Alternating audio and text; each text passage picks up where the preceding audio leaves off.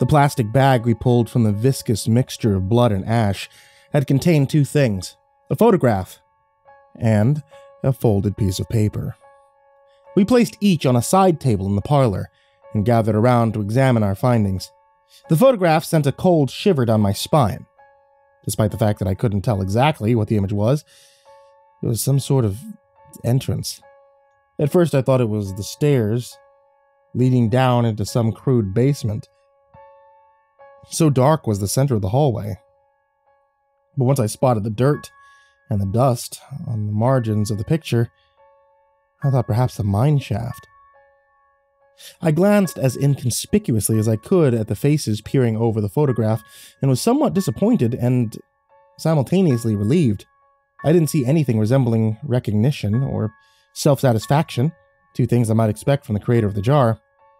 Everyone's expression seemed pretty much matched up to the one that I imagined graced my face, a look of cluelessness and uneasiness. Except, of course, for Graham. Graham Willoughby's face had drained of all its color, and his lower lip trembled. Whatever this doorway was, he knew it well, and it frightened him to his very core. "What is this?" William Pettigrew finally asked. He gave a tentative side glance to the shaken man. "Graham?" "Read the paper," Graham replied, in a hoarse voice barely above a whisper. It was as if he couldn't tear his eyes from the photograph on the table, not even to read the words that came with it. As William unfolded the paper, something fell out and quickly fluttered to the ground. He picked it up and held it out for us to see. It was a small, red envelope about the size of a business card. He set it to the side and held the paper up to his face. He cleared his throat. "Graham Willoughby, confess your sins. After your confession, open the envelope. Accept your punishment." We waited in anxious silence, watching the mustached man. Beads of sweat were rising like dew across his creased forehead. He said nothing, only stared deeper and deeper into the photograph, the emptiness of the entryway reflected back and hollow in his pupils. "I can't." Although I had only heard his voice full of nothing but confidence and assuredness, this phrase parted from his lips with a whimper. It was the sound of defeat. "You have to." Greta said this with as much less empathy than what the situation called for. "Or we're all going to end up like that," she added, pointing to the shriveled body of Lucas Hannigan, the one that still lay in the sarcophagus. Andrew winced. Graham raised his eyes to the tomb, but quickly brought them back down to the photograph. He took a deep breath. "As you know, I was Regis's business partner. He researched ancient cultures, civilizations. I'd help him organize archaeological digs at locations his data led us to." I looked to the photograph again, and I could see it now. Not a mine shaft, but the entrance to an underground dig site. It was somewhere close to Abydos, in Egypt, about 15 years ago. Regis had found evidence that suggested of another ancient city somewhere close by, so I secured him the logical things he would need to sponsor a dig. I got a group of archaeologists, kids from a university and their professors looking to get their hands dirty at a real site. I got other things ready too. He hesitated. Including equipment. He was obviously getting more agitated. He used one hand to wipe the excess sweat from his upper lip, and used his other to trace the outline of the dig entrance on the photo. I had gotten a tip on some less expensive bracers, the things they use to keep tunnels supported during underground digs. He clarified. I'd used the same supplier for years. I thought I could save some money and... He trailed off. Started shaking his head. They had some success at the site, and they wanted permission to dig deeper. The bracers were new. I only meant to try them out for an upper-level dig, but the more they find, the better for me, so they were about 70 feet down when the tunnel collapsed. I could see his eyes glaze over as he stared transfixed at the photograph. Cheap bracers. The cheap bracers I bought, they failed. The whole thing came crumbling down, one fall triggering the next. It took a few weeks to dig back down to them, but by then... He closed his eyes. Everyone was already dead, crushed by the rocks. They died immediately. No one said anything. Not that I blame them. What could you say to something like that? Instead, William solemnly offered the small red envelope. Graham took it. We watched as he tore it open with shaky hands. His eyes moved right to left only once.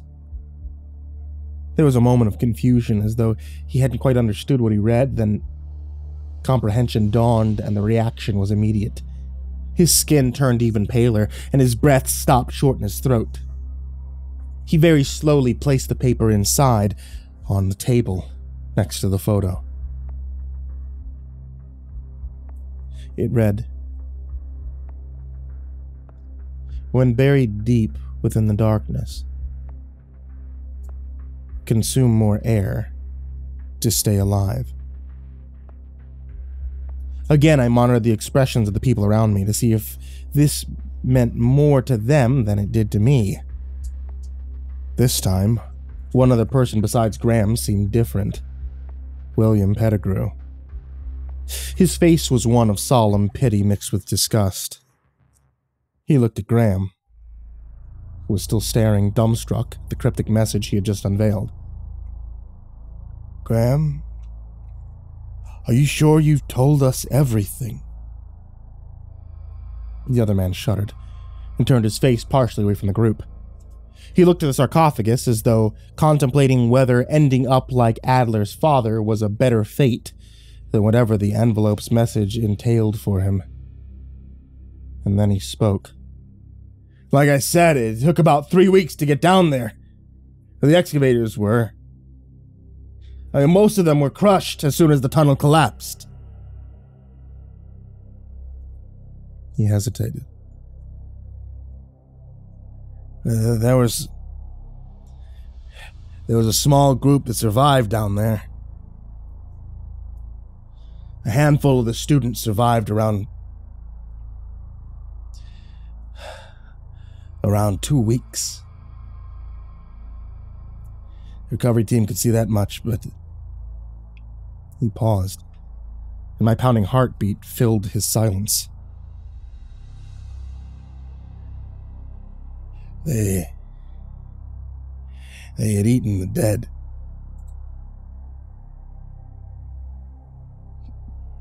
The reaction from the audience was noticeable. Fawn and Forrest both leaned slightly away from him in unison. Greta turned her head away, as though she had smelled something foul. Anders' hand framed his forehead as he began to nervously rock back and forth. Graham didn't meet anyone else's eyes as he continued. They had dug out the bodies from the soil in an attempt to survive, but they had no water, so none did. A wave of nausea swept over me, so powerful I feared I'd be sick. Anders swallowed hard before posing a valid question. "So what does this mean? What's your punishment?" He frowned at the small paper. "Consume more air to stay alive? But the archaeologists didn't suffocate. They died from dehydration and being crushed." Graham opened his mouth to speak, but closed it, as though no words would come out. Instead, William spoke for him. "The canopic jar, it's happy. The baboon-headed god. William stated this slowly, as though with each word our understanding was meant to grow. I, however, was still lost. He sighed heavily and gazed at Graham with something like sympathy in his eyes. It's the jar that holds the lungs. That dark sludge that seeped out of the jar's divide. The spongy bits that fell into the carpet. Pieces of human lungs, whether they were Regis Hannigan's or Lucas's, I had no idea. That's horrible, Fawn said, she and Forrest both looking reproachfully back at the fireplace. I still don't get it, Anders said, shaking his head. I do, Wendy said suddenly. She exchanged glances with William and looked at Graham, who was now holding his hands to either of his temples as though trying to manually keep his body from trembling with fear. Graham's greed turned those college kids into cannibals, she said matter-of-factly. I blinked in surprise at her brashness, as though she wasn't wrong. The punishment fits the crime. Oh, shit, Anders suddenly said, as though it had just hit him. And just like that, it came to me too. My head shot back towards the hearth, to the thick, dark paste that had coagulated on the brick. Consume more air to stay alive. Graham Willoughby would have to eat the lungs.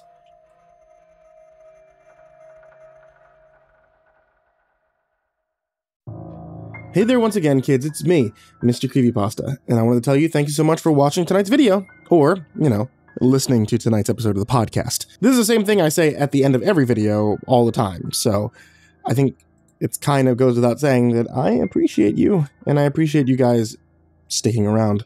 We're moving into some of the hottest months of the year, which means that it's probably a good thing if some of you guys start to cool down a bit. A great way to do that? Iced tea. Sweet iced tea. I'm from Texas, is what we do. And my wife sells tea. Etsy.com/shop/ivorymonocletea to get a whole bunch of different kinds of teas, even creepypasta-based teas. And if you ask for the MCP dabbing sticker, you get a special one that nobody else gets.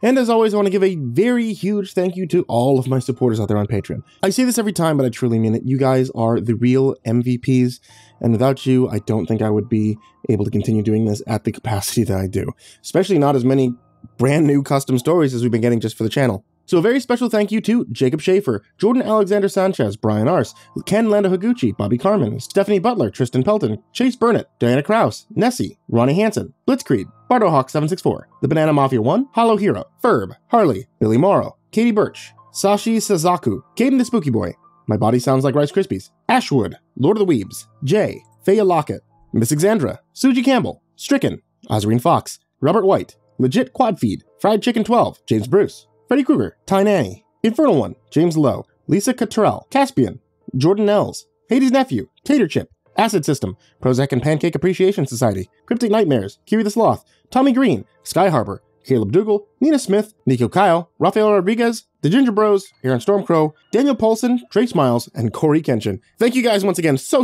much, and if you would like to join this list of people's names that I mispronounce, or the list of people's names that are down there in the description, check out patreon.com/MrCreepyPasta. And as always, a very sweet dreams to all of you. Good night, folks.